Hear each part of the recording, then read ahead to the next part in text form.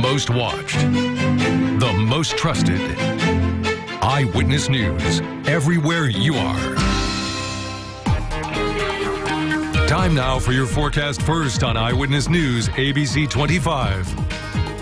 Our Monday was gray with some light rain at times, and we have some more scattered showers to our southwest that'll be moving to the east through especially southern parts of the tri-state overnight into early Tuesday morning, and then we'll be dry for the rest of the day. Mostly cloudy skies, some peaks of sun possible in the afternoon, especially in our northern counties, and temperatures do a little better tomorrow. We get into the low 50s for highs tomorrow afternoon. I'll have your full forecast next on Eyewitness News at 10.